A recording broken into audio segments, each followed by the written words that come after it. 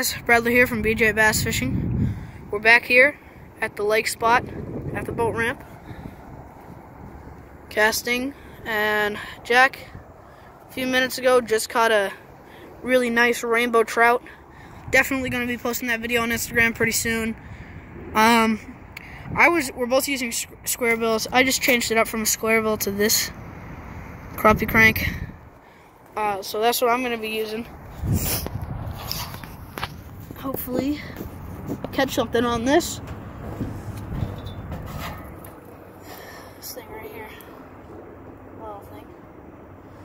It's snowing out here actually too. Middle of November. Tomorrow's Thanksgiving. It's already snowing. See, that baffles me. I'm absolutely baffled. No way. What? There's not a fish right here. Huh. Absolutely baffled that tomorrow's going to be the coldest Thanksgiving actually on record for New England. It's going to be a white Thanksgiving. It's going to be pretty sick. You know what I'm saying? I just got a hit. This little tiny bait, it doesn't cast very far, but it does work like a charm. You catch a bunch of little bass, bluegill, crappie, perch. Yeah, guys, it's called a crappie crank for a reason. It works really well. And it will be one fish.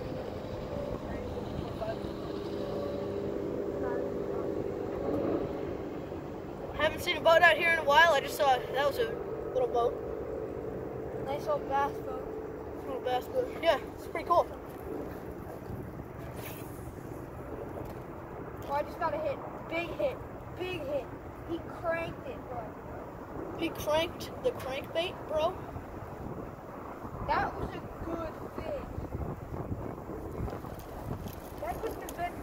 That could have been an even bigger fish. Yeah. Okay, so I'm gonna get up here. I'm gonna show you. Probably can't. I don't know if you can see, but see those little tiny snowflakes? It's snowing. Here's Jack. He just came from the other side, the other dock. He's casting there. Wait, hold on. Wait. He's casting with the 5. I'm casting with the crappie crank. We're gonna turn it off right now, and we'll get back to you if we catch anything. See you soon. Okay. So, I'm going off to this area over here. There's a little like embankment over here. A couple little blowdowns or something, or trees or something on the. Jack just said he got one.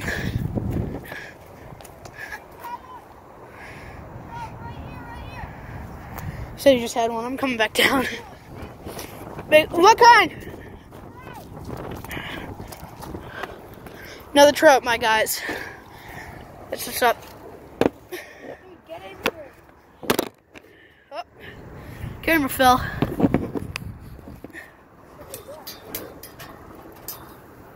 That was a big fish. I saw it falling on bait, and it nipped it, and it didn't even set the hook. It bit and let go.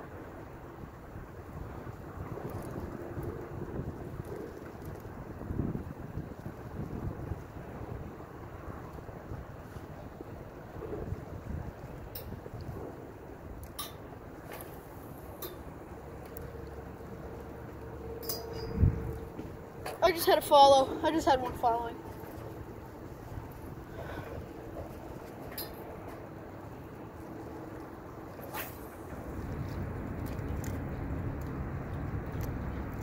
One downside to this bait right here is that it doesn't cast very far.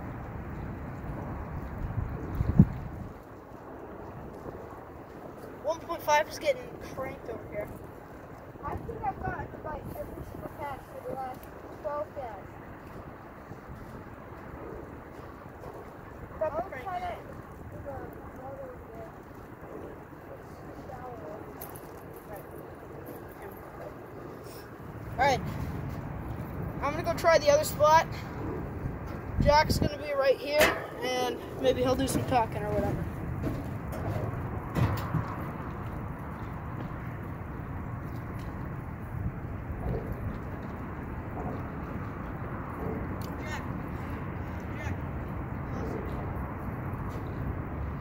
So keep in mind that there's a couple of kinds of species here. Large.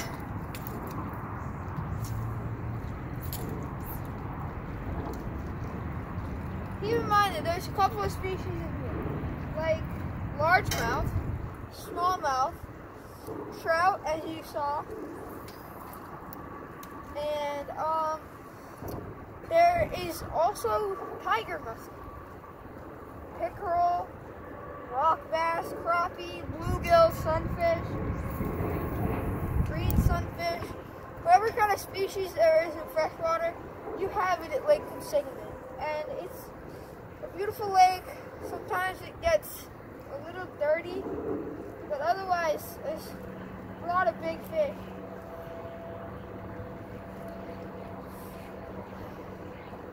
Maybe even perch. There's a bunch of perch here. There's more carp in here. Oh yes. There's common carp, which that's like my dream catch.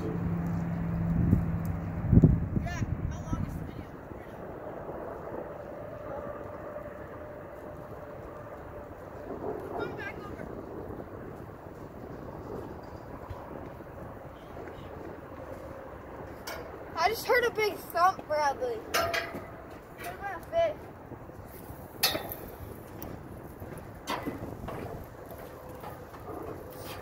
Okay, so here's the deal. Crop crank isn't working out right now. How many young diggers? Oh, we have sinkholes on. Okay. Alright, here's the deal. Switching up. I'm going to use a different square bill than I was last time. Just a little bit of a different color. See if I can catch another one. Whoa, it just fell there. Yep.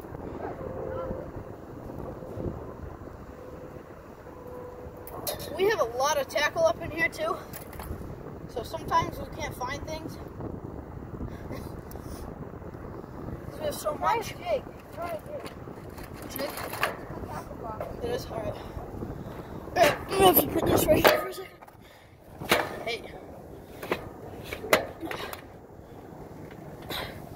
See, I'm out of the camera. On top of the tackle boxes. And I had to get inside the tackle box. Jig. An old swim jig. In the wintertime. Camera back up right there. Hello, different angle. Right, here it is. Swim jig. Got a little bit of... Oh, shoot. Did you see that fish? I can see the back. Whoa! Yeah. Saw that. I saw the back of the fish. Saw that. I didn't even know what it was. Looked like a carp almost.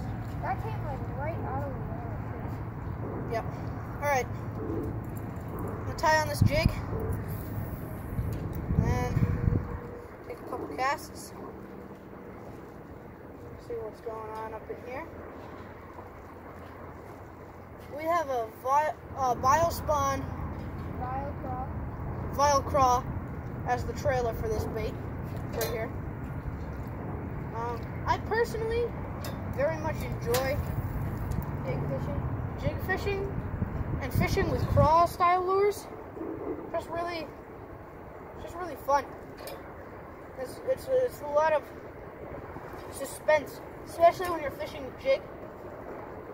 There's a lot of suspense. And if you're not a fishing person, you don't really know how it is fishing some of these lures that we're talking about, but it's really good. We love these lures. This is like all we use.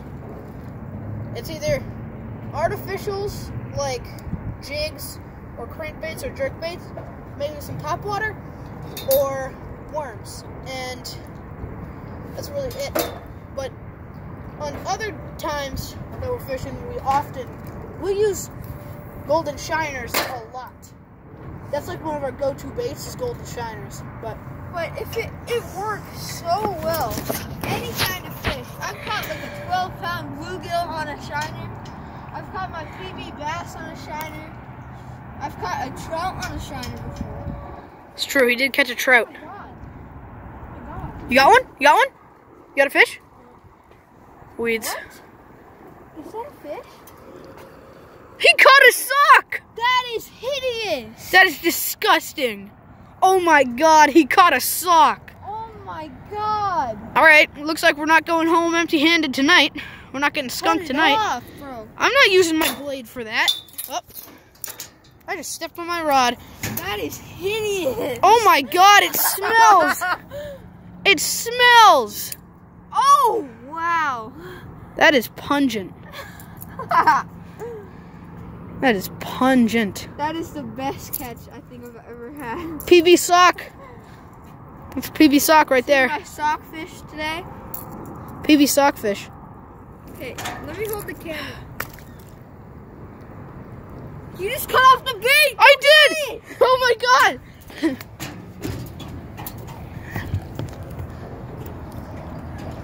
Alright, bro. Hold on. Alright, give me my rod. I need my rod. Oh, you got it. Alright, guys. I can't believe you. I'm sorry. I wasn't trying to do that. You're gonna have to get the sock off.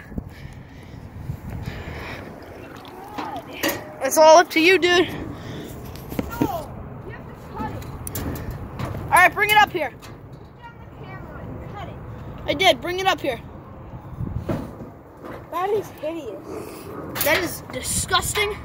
I am disgusted. By human beings. Both of the hooks are in it. Come on, dude. Oh, it smells so bad. This is disgusting, guys.